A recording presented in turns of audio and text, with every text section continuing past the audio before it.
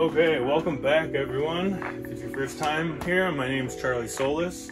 This is my 10-inch Tesla turbine. Today I'm going to be doing a power test of how long we can power a 1200 watt load, which will be these light bulbs from Home Depot. These worksite lights each are 600 watts. They're standard off the shelf. We are going to be working with 150 PSI and a 170 gallon tank. Dumping that into the turbine. I don't have my compressor running to refill it, so it'll just be what this tank can supply for as long as it can supply.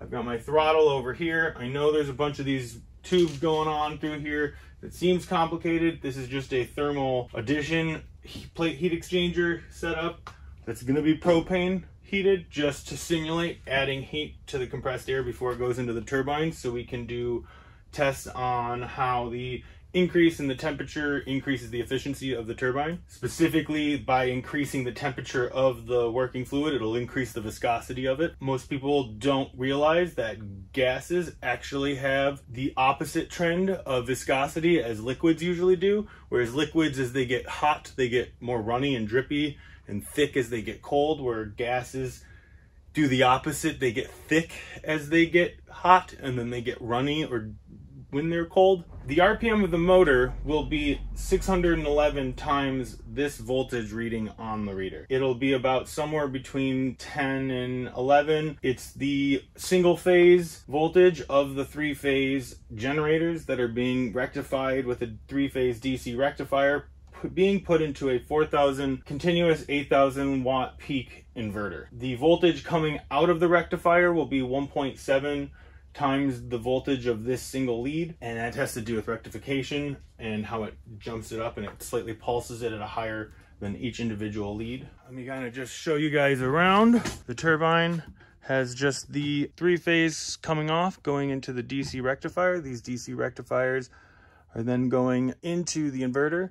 Each generator, the one on each side, is being put in parallel, so the currents will add, the voltages will be equal. We can take a look inside these lights. They're standard 600 watt halogen bulbs. All of my tanks are outside. These are the pipes that are coming in for them. I think without further ado, I'm going to pull the trigger.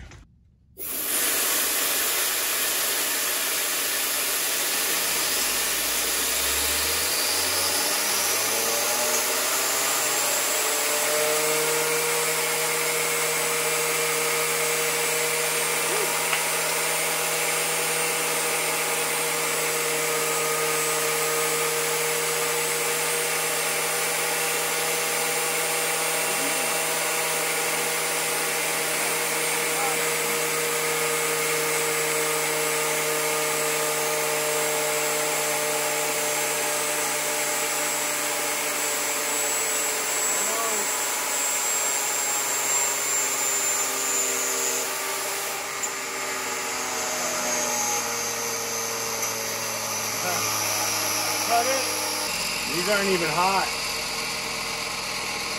I'm getting a lot of gear losses in this system.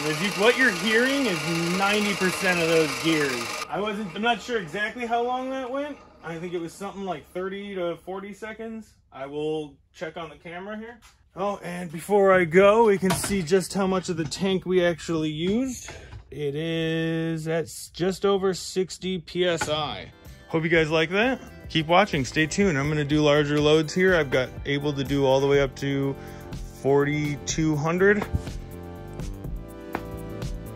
Have a good time, guys.